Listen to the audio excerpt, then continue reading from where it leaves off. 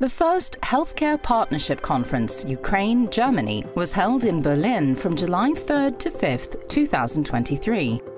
It focused on the importance of hospital partnerships for the reconstruction of the Ukrainian healthcare system. The Russian war of aggression has had a huge impact on the healthcare system in Ukraine. More than 1,000 hospitals and medical care facilities were directly attacked. Many doctors have been killed, injured, traumatized, or fled the country. The impact on the population has been enormous. Was passiert mit Verwundeten, mit Kranken und auch mit jedem eigentlich Ukrainerinnen und Ukrainer. To address this, more than 150 physicians and health professionals from Germany and Ukraine met in Berlin. They are working in close partnerships to maintain healthcare in the war-torn country and discussed how to tackle current and future challenges in partnership.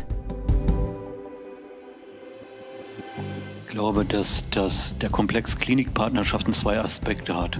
Einmal ganz direkte Hilfe, Menschen zu helfen, und daneben ist, glaube ich, diese strukturelle Interaktion extrem wichtig. Es gibt ein Partnerschaftsnetzwerk, wo mittlerweile mehr als 50 ukrainische und deutsche Kliniken drin sind. Eigentlich eine ziemlich einzigartige Plattform, weil es die Kooperation zwischen deutschen Kliniken, Universitäten, Hochschulen und auch NGOs wirklich intensiv fördert in einem weiten Bereich. The Federal Ministry for Economic Cooperation and Development responded early to Ukraine's devastation by funding 17 hospital partnerships between Ukraine and Germany to maintain and strengthen healthcare in the long term. A chatbot offers first aid in the online treatment of traumatized patients. And telemedicine robots support treatment in Ukraine with the help of online doctors from Germany. Es geht hier um einen Austausch, und das ist auch das, was wir in der Klinikpartnerschaft machen. Partnerschaften brauchen am Ende Menschen, die sie tragen und die das wirklich vorantreiben. Und das ist das, was in diesen kommunalen Partnerschaften, was in den Klinikpartnerschaften passiert, dass man wirklich einen Wissensaustausch miteinander hat, dass man Informationen austauscht, dass man ein Netzwerk bildet.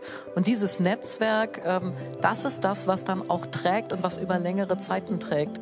The hospital partnerships form a foundation for the intended reconstruction of the healthcare system. The aim of this collaboration is to build an even stronger system in the future. Ja, Verstetigung ist natürlich geplant, ist vorgesehen, und also wir müssen uns hier auf einen Langstreckenlauf einrichten. Ich habe eben schon gesagt, dass die Folgen dieses Krieges, die werden über 15, 20 Jahre werden in der Gesundheitsversorgung des Landes zu spüren sein, und daher Verstetigung. Кожен з нас, кожен українець розуміє, що ми маємо побудувати нову систему охорони здоров'я, нову Україну, і вона має бути набагато кращою, ніж вона була до війни. Ми говоримо про доступну, безоплатну та якісну медичну допомогу, і глибоко переконаний, що ми це зробимо.